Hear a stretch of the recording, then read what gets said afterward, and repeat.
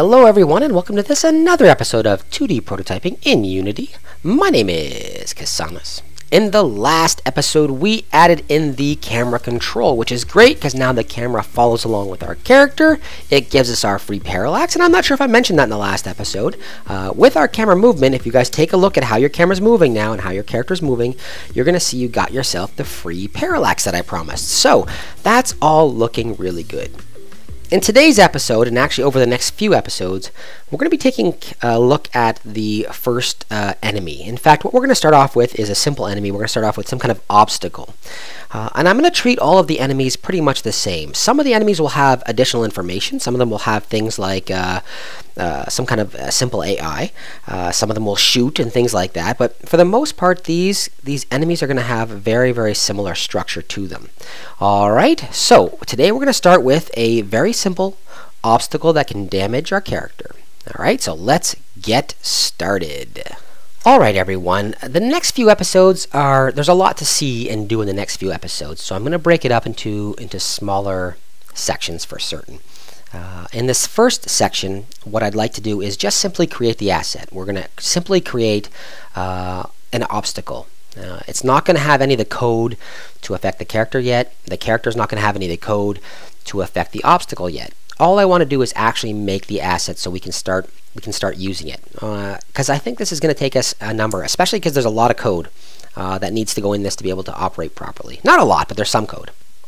So, if you are building your own, great. If not, and you're following along with me and you're using my assets, go to the sprites folder, and we're going to build the Spiky rock. I ultimately build two obstacles. I build a Spiky rock and spikes. They're going to both be done exactly the same. All right, so once you've done one, you can do a second one. In fact, you can do as many as you want. There'll be some considerations that we'll discuss as we move along. But otherwise, you'll be able to build as many obstacles as you desire afterwards, okay? And this is just one method of doing it, guys. There's probably dozens. There's probably a million ways of doing this. This is the way that I'm going to use, and this is how I'm going to do it. All right, so I'm going to build a Spiky rock. To start off with, go into your sprites folder and simply drag it and drop it onto your hierarchy. Once again, we're going to get our image, our object show up. Let's move it over here for now, with a transform node and a sprite renderer. Sprite renderer, once again, allows us to see the object, and of course, the transform node allows us to manipulate the location of this object. All right, so far, so good. Right now, this is just another graphic, just like the rocket. Just like the rocket, nothing else about it. So, there's a couple things that we want to happen. We want this object to first stop the character. We want it to be an actual obstacle that the character has to jump over or blow up or something to get around it. And we also want this Spiky rock to do damage to our character. All right, so the character should damage the rock, maybe, or not, or have to jump over it in some way, and the rock itself should damage the character. So the first thing we know we have to do, this is the first thing we know we have to do, we have to add a component. And we want to add a 2D physics component. And I think I'm going to use I forgot to turn off Steam. Great. Anyway, we're going to add a collider. All right, and this collider is going to be the one that affects the character. So if the character moves within this radius, somewhere in here, inside this diameter, inside this area, then we want the character to take damage. Okay, that's the first thing. Now, we know, first of all, that if I just left it like this, the character can't walk through it. It was like our heart. We had a heart up there before. I've gotten rid of it now. We had the heart up there, and the heart prevented us from walking through, but we could shoot it. Oh, I wish I'd turned that off. Anyway, what we're going to do is we're going to, first of all, reduce this radius slightly, because it's a little bit too big for me. I want the character to be able to walk in here and walk in a little ways and take damage. So I don't want them to do it as soon as they get really close. I don't want them to be outside of the area in order to be able to actually take damage. So I'm going to reduce the radius a little tiny bit. You can use whatever type of collider fits your obstacle best. If you've got a box, for example, then use a box collider. In my case, this is a roundish kind of thing, so I'm going to use a circle collider. All right, a couple things to think about. First of all, we've already talked about how the colliders can affect each other. We've already talked about when we took a look at the projectile, the different option we have between either being a trigger or not a trigger. In this case, I want this object to be a trigger. This collider is a trigger, and I want it to be like that because they're going to give me 3 opportunities to affect this character. Whenever our character walks into this circle, I either have upon immediate collision of the collider that's on the character and here, upon staying within this triggered collider, and upon exiting the triggered collider. So 3 opportunities to affect our character. There's one caveat that I forgot to mention previously. In order for those trigger events to actually occur, one of the 2 game objects that are colliding must have a rigid body. Okay, there must be a rigid body associated with one of those 2, at least one of those 2. In our case, our character has a rigid body. He's a physics object. And our projectile also has a rigid body. So in both cases, we are fine. We're going to be able to affect this object. All right, that's the first thing. The next thing I want to do is I want to make sure that the order, if I drag this down, we take a look. Right now it's over top of our ground, and I don't want it to be. I want it to be in the -2 position, I think, because I think our ground, let me just make sure, our ground was, oh no, that's our mid-ground. Our ground, short platform, was -1. All right, so this is -1. We'll put our rocks behind that. Being at -2. I could have also done it by giving this thing here a slight minus decimal 2. That would also put it in behind. Perfect. All right. Anyway, I'm going to do that, put it in behind like that, and that's also going to allow my explosion to be on top. So I'm going to do it like that. The last thing I want to do is I want to change my default layer. Now, remember, guys, we had this thing set up so that the default layer could be either shootable or not. So if I leave it like this right now and I say play, when I shoot, my thing goes right through. All right, it's going right through. No good. We don't want that at all. We actually want this object to be able to be shot. So I'm going to put it on the shootable layer.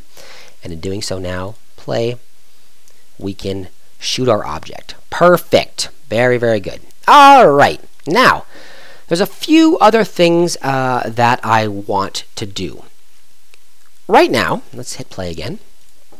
I can walk through this object. See, I can just simply walk through it, and I don't want that to be the case. I want our player to be stopped. This is an obstacle, and I want them to have to deal with it in some way. So I either want them to have to jump over it, or shoot it, or something. All right. So what I want to do is I want to add a second collider, and I'm going to do that by adding an entirely new object, and that way I can actually have different scripts on different things depending on what I want to happen. So what I'm going to do, I'm going to select my spiky rock, and I'm going to say create empty child. All right, in doing so, I end up with an empty child underneath it. I'm going to change the name right away to, let's say, rock surface. Great.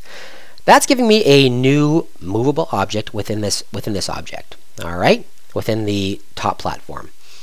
What I'm going to do is I'm going to say add component, and once again I'm going to add a 2D physics.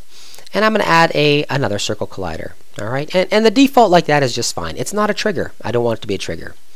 Now, if I take a look at this, let me move it down like this. Let's say I like it like that. Let's say I like it like this. Now, when I say play, my character is going to be able to hit that object and not move. All right, he's actually hitting that now. He's actually walking within. Let's turn off maximize on play so you can see it.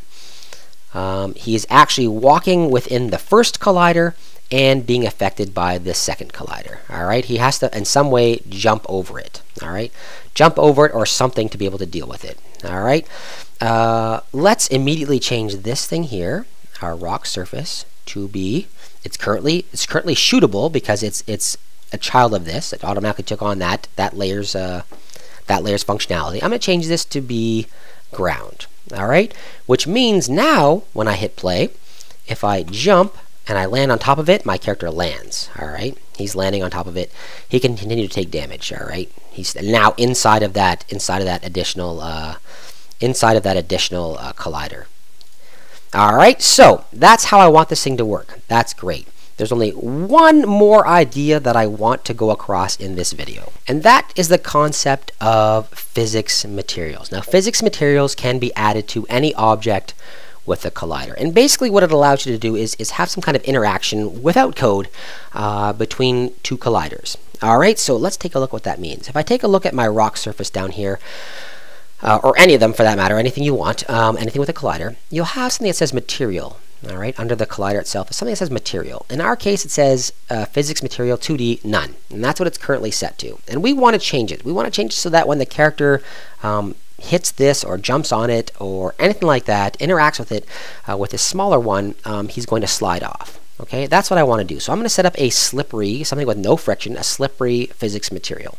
Easy to do, easy, easy, easy. Go to your materials. If you're using the same kind of setup I am, go to your materials, and I want you to say create, and look for physics 2D material. And rename it. Let's rename it to slippery.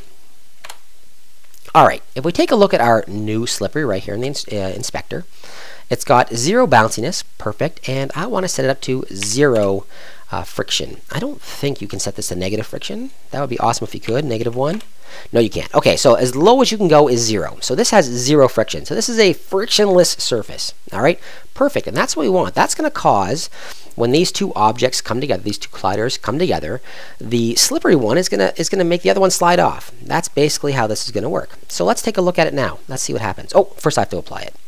Rock surface, none, material. Right-click the little tiny circle right there. Go to your assets. Find your slippery, and there we go. Now, when I say play, and my character jumps on top, boop, you see how he slides off? Let me see if I can get him to land. There, see him sliding off? That character's just kind of sliding off now, just like that. That is what a slippery material does. It is still shootable, perfect, everything's looking awesome. So guys, I think I'm going to end this episode here. It's not a very long one, pretty short, 10 minutes maybe. But I don't want to give you guys too much information all at once, and I think there's a lot of code to do in the next exercise, in the next video. So I think we're going to call it right there. All right, that is the structure you need. We're going to add a few more things later on, but that's the basic structure you need to create an obstacle of some kind, or an enemy of some kind for that matter. What we're going to do next in the next episode is write the code. I'm not sure all of it. We're going to see how long it takes. We're going to write the code to be able to have this object affect our character. I don't want to give it to you guys all in one episode. If I did, this would be a 45-minute to an hour episode, and I don't want that. I found in the other tutorials that I've done, in the my tutorials and that kind of thing, that if I make the tutorials longer than about 10 minutes or 20 minutes at maximum, people get bored and wandered away after that time. And I don't want that. I want you guys to watch this and learn. So, guys, we're going to end it right there. I hope you enjoyed it. If you did, let me know with a thumbs up. If you didn't, a thumbs down is perfectly fine. All right, guys, keep your comments coming. I want to hear from you. I want to know what you like and what you don't like. Tell me down in the comments. Any questions you've got, let me know down below as well. All right? Thumbs up, thumbs down, comments down below. And if you haven't done so, please take a few seconds to subscribe. Have yourselves a wonderful day, everyone.